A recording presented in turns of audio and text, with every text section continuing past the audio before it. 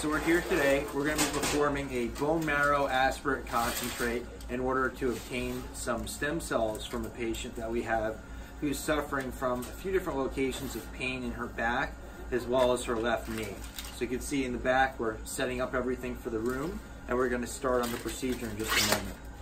Alright, so we're about to numb the area that we're going to go in on. You're going to feel a little bit of a pinch here, and we're just going to numb the actual skin. We're going to try to get as deep down as possible with that numbing. We're going to insert a spinal needle down to that level too. Danielle, if you could take a picture, please. So that's right on the money. We're just going to go all the way down to the bone, which we're at right now. And we're going to give a little bit more numbing medicine to the area here as well. We're going to let that sit and kind of diffuse for a little bit of time. So we have the kit here. We have all the different components of the things we're going to use for the procedure. So the kit comes with a needle that we use to draw up various components.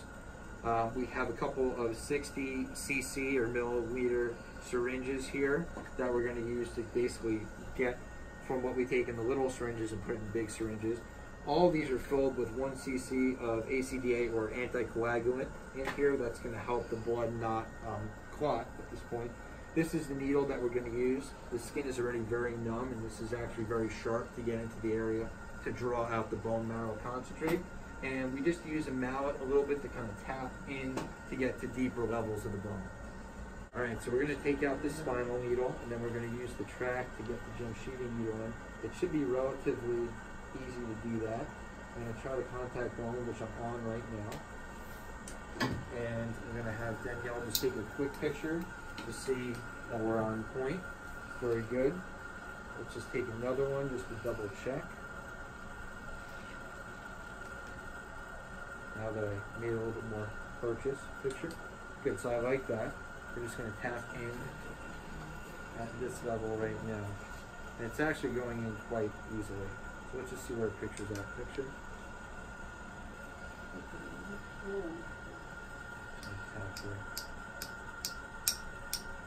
And I'm barely tapping it, and it's going through the picture. It's just going up right now. I'm going to start on this again.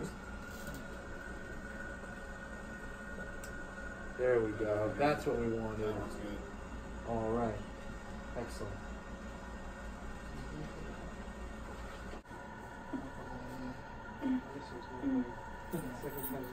Yeah, I can tell that. Well, more. Yeah, just like that. So if you wanted to set that on here. So the aspiration is now over. We have everything that we need. If you get a little bit woozy with blood, maybe you shouldn't look over here. But that's basically what we're pulling out.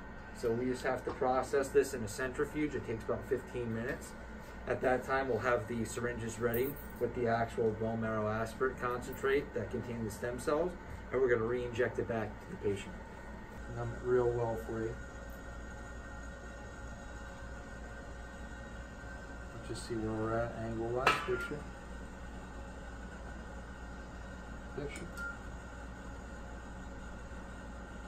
It felt like it popped right into the joint there.